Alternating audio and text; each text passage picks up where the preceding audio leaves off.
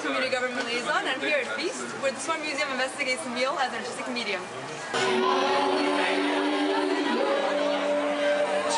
This new exhibit, Feast, Radical Hospitality and Contemporary Art, opened on the evening Wednesday, February 15th, with music, beer, volunteers and artists in costume, free snacks from food trucks, and lines at the museum door.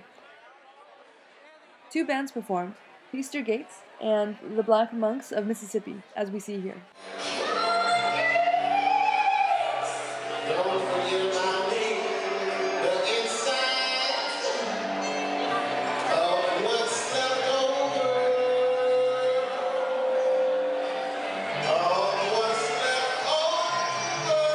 The exhibit on the simple act of sharing food and drink is organized by the Smart Museum and expands from the gallery area into a number of events in the museum's public spaces.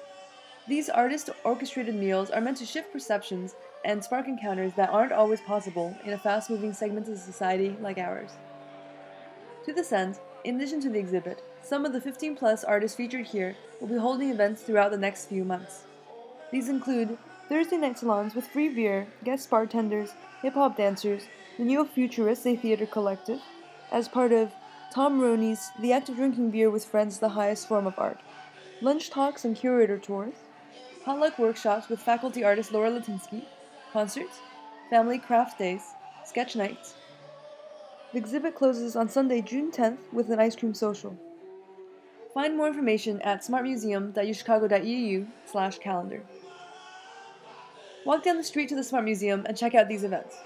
You can find more information and artist videos at blogs.uchicago.edu/feast, or information about the Smart Museum at smartmuseum.uchicago.edu/exhibitions/feast.